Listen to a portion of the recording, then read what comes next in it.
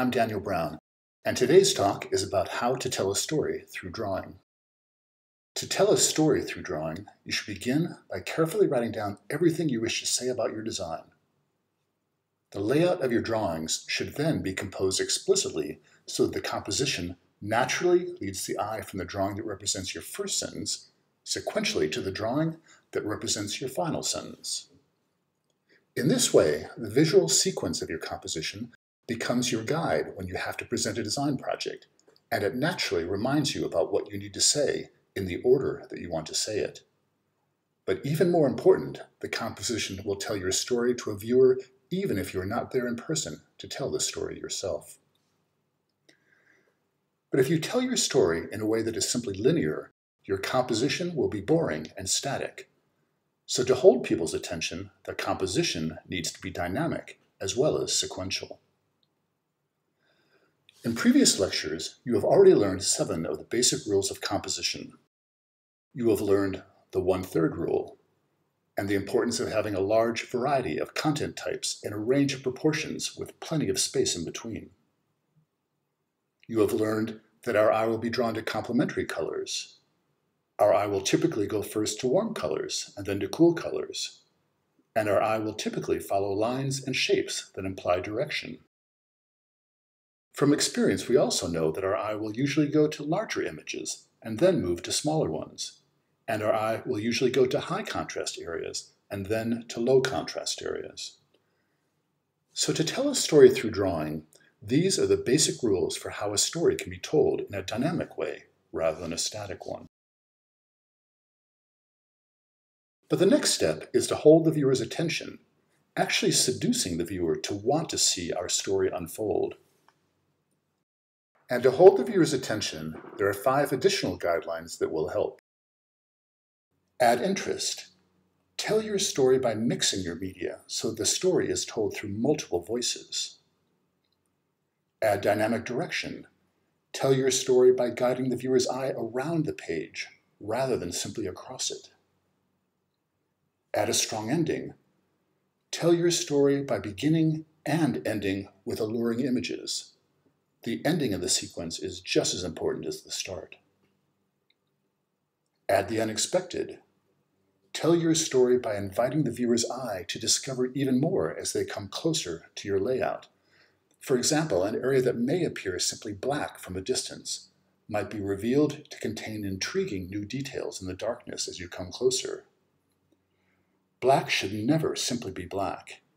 It can be a combination of dark colors, lines, textures, and hidden images, all of which can add meaning to the tale you wish to tell. Finally, add mystery. Tell your story by leading the eye through your image sequence and ultimately beyond the field of view, making the viewer believe that there is indeed even more to see beyond the edge of the page.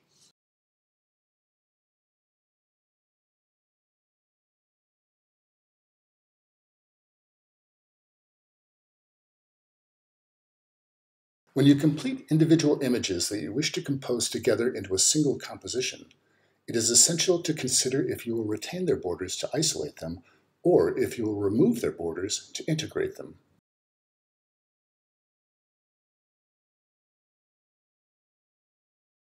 This image by Kevin Schellenbach begins with 4 separate images.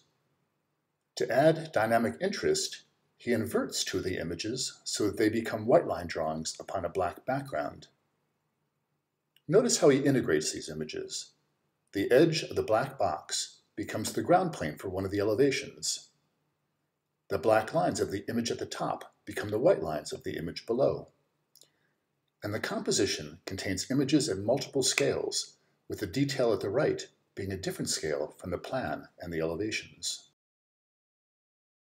This image by Anthony Lau retains the borders of the separate small images at the bottom so that they appear together as a single graphic line anchoring the composition. But notice how the upper images are all integrated with one another. To add interest in a double meaning, the dark areas suggest 3 separate drawings, while simultaneously representing one continuous site for the architectural interventions. This image by Mas Yendao retains the borders of some images while blurring the boundaries of others. To add interest and a double meaning, the larger image on the right appears as a two-dimensional drawing of a map, while simultaneously appearing as if someone has excavated through the map to uncover a three-dimensional intervention below. Let's look at how students from our school have integrated a large perspective with other smaller supporting images. The image by interior architecture student Chloe Walbrand places her large perspective to the right of the composition at the 1/3 position, at an angle that leads the eye naturally to the left, as well as from light to dark. She has located and shaded the plan to make it look as if it is slightly pressed down into the page. In this way, the plan reads as if it might be a footprint left behind by the building that once stood there, but that later moved to its current site. Even more interesting, the building you see is in fact just her interior design of the actual building. The actual building's exterior envelope is in the distance, watching like a sentinel. This building envelope in the distance is flanked on either side by the structure to the left and the interior design to the right. The three images below this composition lead the eye from left to right, from a large-scale image to a technical detail.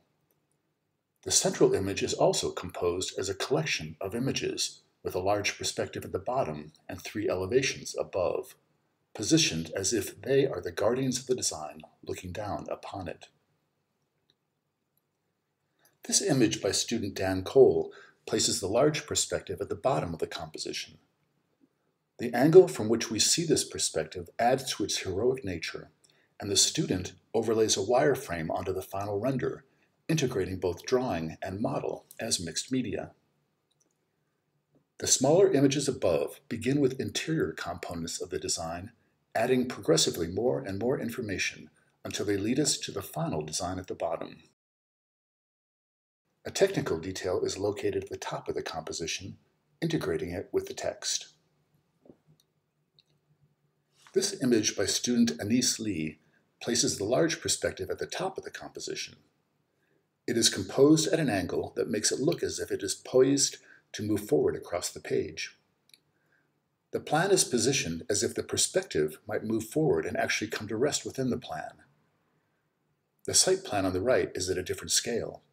It is oriented towards the perspective and balances the overall composition, while leading our eye towards the 1/3 line, where the collection of all three images come together. Let's look at how students from our school have taken up the challenge of composing multiple images into an integrated composition that tells the story of their design. This image by architecture student Chi Tran integrates three scales and three different points of view into a single composition. He integrates design drawing together with technical drawing. He invites the site of his plan to become an abstract background for the detail, and he uses directional lines to direct the eye through and around the composition. This image by interior architecture student Elizabeth Vollings moves our eye through three different scales from the entire design intervention into an interior space and ultimately to a furnishing detail. She uses the pivot of her design furnishing to also become the directional pivot that shifts our eye from one direction to another. This image by landscape architecture student Remy Bint also moves our eye through three different scales, from the overall design to the scale of the street to the scale of the urban furniture. And like the previous student images, he uses directional lines to direct the eye through and around the composition. The main image of a drawing composition is often referred to as the hero shot. In this composition, the hero shot takes the form of a high-contrast, three-dimensional rendered drawing emerging from a low-contrast, two-dimensional line drawing. In this student composition, the hero shot takes the form of an architectural interior that has emerged from its building envelope to stand alone. Its shadow reads as a sundial, while also representing the facade that is missing. The tiny plan suggests the hands of time in the face of a clock, while the tiny axonometric drawing symbolically appears as if it might be the child of the larger image that is protecting it. In this final student image, the hero shot is developed through mixed media. It integrates a combination of rendered model, wireframe model, hand drawing, and collage to create the composition. Its heroic nature appears not only because of the powerful angle from which we are viewing it, but also because of the elements that have been purposefully hidden to expose the inner soul of the building. The composition uses cool colors at the bottom that become warmer and warmer as the eye moves upward. The sky takes on the same palette and directional angles as the architecture, making it appear almost as if the architecture is being dynamically transformed by the wind. Each of these examples has used the guidelines for creating a composition that tells a story in powerful but very different ways. To tell a story through drawing and animation, the same guidelines will apply. Let's look at an example. Imagine you would like to present your design for a simple black shoe. Like all good drawing compositions, you need to begin and end with an image that will capture the viewer's imagination. You need to include mixed media and a variety of content. One way to include a variety of content for a simple design is to evidence the design process.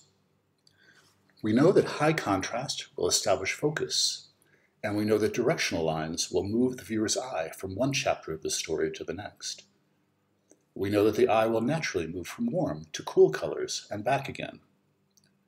We know that adding the unexpected or a surprise will seduce the viewer to want to see even more.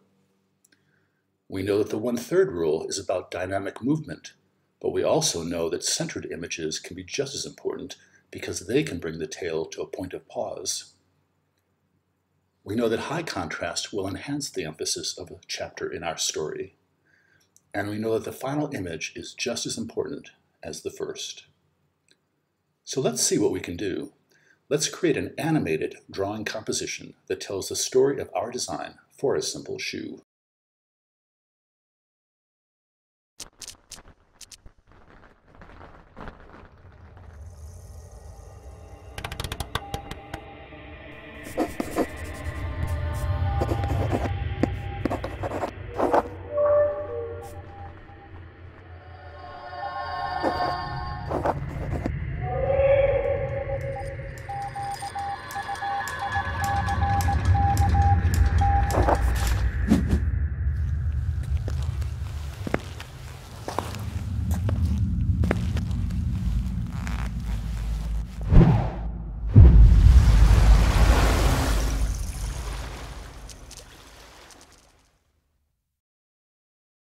This brings us to the end of today's seminar.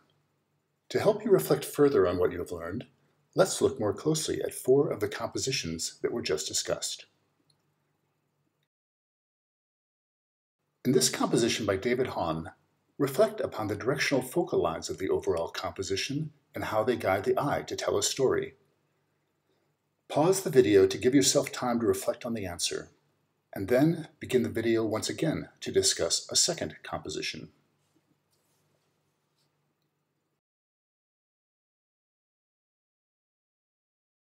In this composition by Anthony Lau, reflect upon the directional focal lines of the overall composition and how they guide the eye to tell a story. Pause the video to give yourself time to reflect on the answer, and then begin the video once again to discuss a third composition. In this composition by student Elizabeth Vullings, we have already discussed the upper collage image of the overall composition. Now reflect upon how this upper image guides the eye to the lower image through its own unique sequence and back again.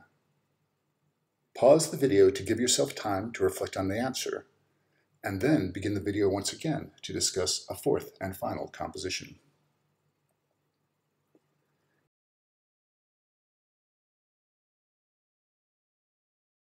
In this composition, we have already discussed how it uses diverse levels of contrast, framing, and depth to tell a story. Reflect upon the directional focal lines of the overall composition and how they guide the eye to tell a story. Pause to give yourself time to reflect on the answer, and then begin the video once again to bring our talk to a conclusion.